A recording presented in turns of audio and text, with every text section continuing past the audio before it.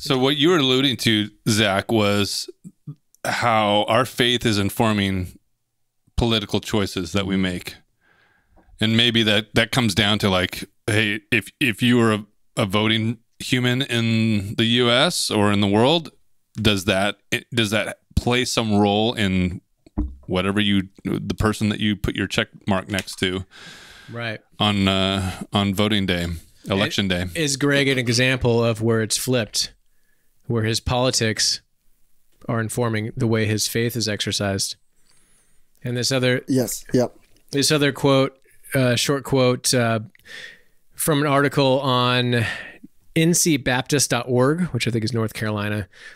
So the quote I read before from the pastor from Restoration City, that quote floored this writer, Mac Johnson, which sounds like if you're playing Madden and you draft a player, it sounds like a made-up player you would draft in Madden. Yeah. Mac Johnson. Also, probably a fourth rounder. Good, yeah, fourth rounder, but he's a hustler. He's a hard worker. He's also on the side. He's a white rapper. Yes. Oh, okay. Mac I like Johnson, that. yes. Mac Johnson is clearly a white rapper. Which is why he went fourth. Yeah. That's right. Round, but you know. Because he's not good at anything. But Mac works real hard. He's gonna hustle. He's a hustler. He's a hustler. He's got a high motor. Yeah. He's like Kurt Rambis or whatever that is. Yeah. I love the racial stereotypes in sports. Like high motor is always a white dude that's just like barely there. Hard, yeah. Oh yeah, Dan Marley. Dan Marley from the. He had a jump shot though. He did have, but he also had a high motor. Yes. Yeah. So this guy Mac Johnson worked in D.C. He worked for a congressional person. I don't remember who, but he said, working in the political bubble, I consumed media coverage daily, regularly checked the latest polling data, and intently watched the candidates spar back and forth. Politics became the idol of my life. This idol was designed to distract me from my calling of fulfilling the Great Commission. And the great commandment, loving God and others. The idol of politics deceived me into thinking that my neighbors, those who thought differently than me, needed to be conquered and persuaded rather than loved and served. So when I heard my pastor speak on the election of 2016, my eyes were open and I realized that I had allowed my politics to influence my faith instead of the other way around. Yep. It's a good quote. Good reflection, looking back. Yeah, and I think... actually, we have one more clip that's sort of, it's the softer, gentler version of that, and it's from an old familiar friend that we've played on the podcast. If you hit escape and go to the other tab. Oh man, there you go. You're not my constituents. This is Charlie Kirk at the local Calvary Capo Beach. I feel like I'd be tired after a Sunday service, just like, I got verbally beat up. Okay. No, if you vote Democrat as a Christian, I think you can no longer call yourself a Christian. You have to call yourself something else. I do not think you could be a Christian and vote Democrat. Okay, that's it. You can pause it. That was the calm version of. It's the kinder, gentler version. Yes. Now, I don't think Charlie Kirk would agree with Greg Locke's style. Like, get out of here. But it's a similar sentiment. And my question is, do we not just take a cursory look at the disciples and it just blows this out of the water? It blows this to the hell that Greg Locke wants to send everyone to. Timbuktu. You got Simon. Was it Simon the Zealot? I should have written this down. Matthew we got the tax collector. So you got the Zealot, among others, but a zealot in those days would have wanted to overthrow Rome violently if necessary. Yep. And they were the Antifa of Jesus' time. Correct. Yeah. Or now maybe like I'm kidding. With right now, the Biden administration, think somebody that is hyper like militia MAGA. And I don't lump all people who vote for Trump together. Just want to say that. I'm right here, Zach. I know. What I love about this conversation is we got people in this room that voted for Obama and Trump, the same person. Yeah. Was it the grandma who's in prison from January 6th? Or the one. What was it, her? Grandma the Zealot. Grandma the Zealot.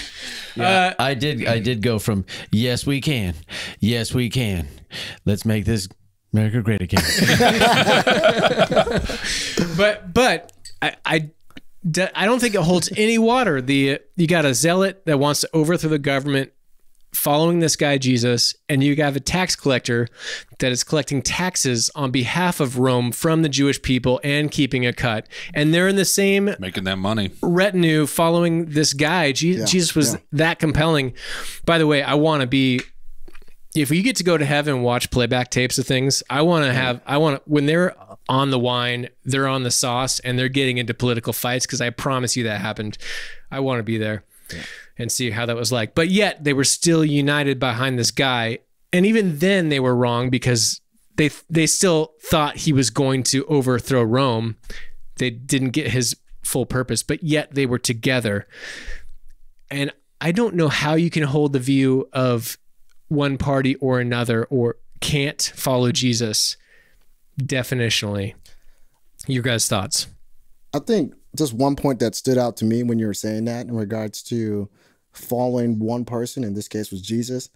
United States, if you think about it, it used to be you're fighting for one country, regardless of your beliefs, right? The Declaration of Independence was derived on basically checks and balances, right? Yeah. Which is why it's good to have a diverse thought of thinking, not color thinking, for you to do it. So as we progress historically, we lost that sight of one United States, right? So once you lose that, it's like, what are you fighting for? Yeah. You have a true division there, right? Across the board. Then you throw in the other stuff, the color, whatever your thought process is. Now your division is like, we don't have anything common to fight about.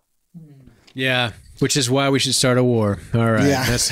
I like guns. So I think that's really, if you think about it, I mean, it's taken out of schools, right? You don't talk about that much. You don't pray about it much. Oh, like a cult. It's not in the culture like it was, where it's like, this is what this country is about. Yeah. So we're not fighting in the same direction, right? Trying to balance the system as we grow and progress. We're fighting in two different directions, and we're seeing the decay of that in any direction. We're not meeting in the middle on anything. Yes. Yeah. Politically, written on paper. If you talk to people down the street, they'll probably agree with you 9 out of 10 times. Yeah. Right. But legislation-wise, it's night and day different. Like, it's way different. As you describe that, I wonder at some point, I don't know which decade it started happening, but the shift towards recognizing the individual versus your connection as a whole. So individualism became like the new hierarchy and the new thing to strive for. Ooh, this is good. Right. And so if we highlight the individual, then by nature, it's like the reverse of what's on the back of all of our coins, e pluribus unum, which is from many one. Yes. Right. Which is in some ways like the opposite of individualism. Is like, hey, we all came from different places. Yep. But the goal was to connect and be one people all together. That, I think that has penetrated most of our culture. Yeah.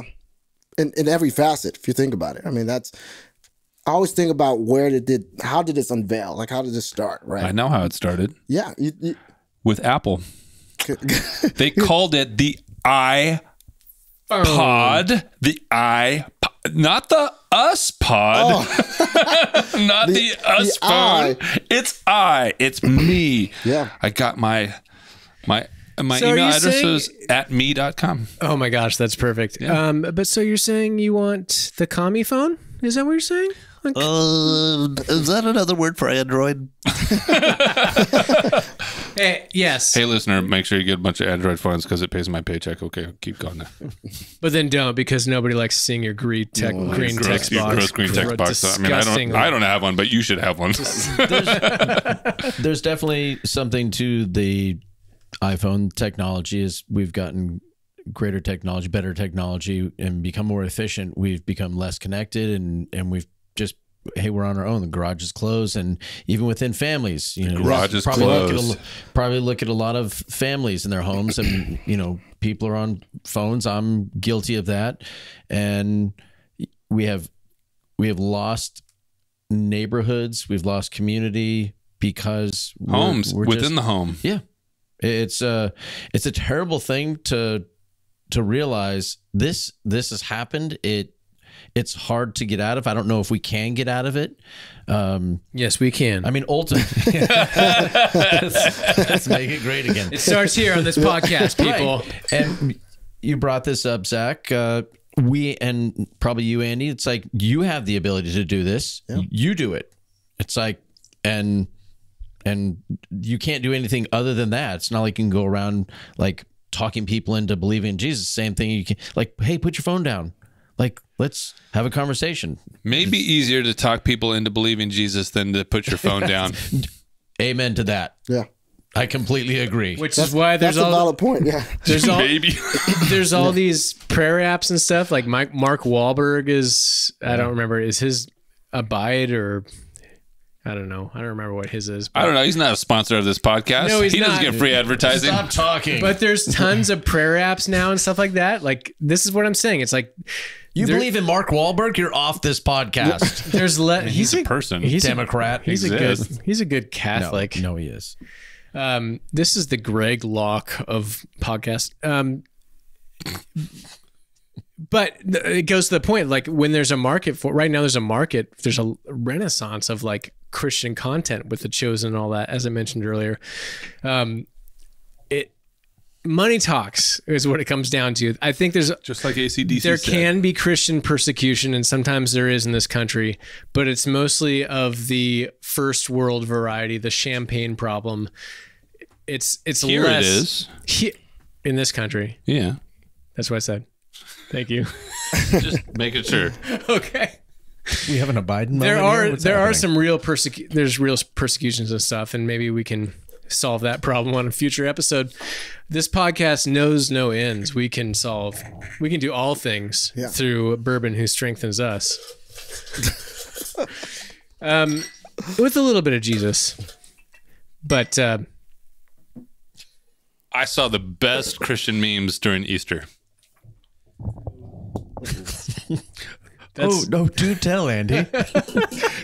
You know that one where Mo is kicking Barney out of the bar, and then the next scene is Barney coming in right behind him in the bar. Yeah, that was like death, resurrection. Oh, nice, Jesus coming nice. back. That's good. Yeah, that was my favorite. Yeah.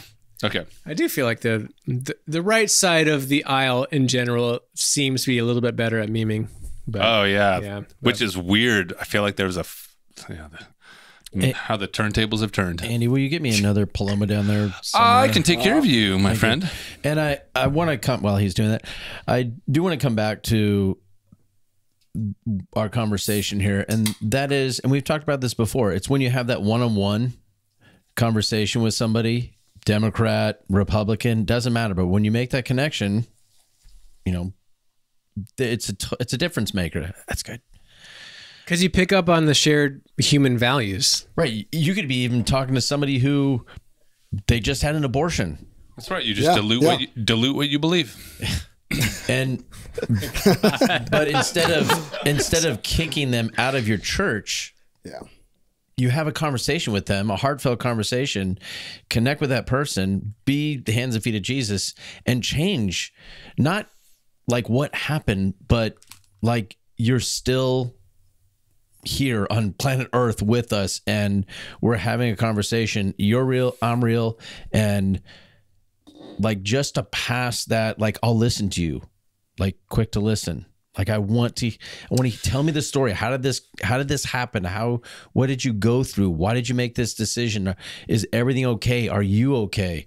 And like that changes things. That is Jesus at work. But I think when you have pastors yelling from the pulpit, like, if you're a Democrat, you're out of here. Just leave the church. I'm like, what are you doing? You're ruining. You're creating the martyr, or just something that someone can point at and say, the boogeyman. That's what's wrong with Christians right there. That's what's wrong with conservative, Republican Christians right there. Look at that pastor. And it's like, dude, Babieka. thank you very much.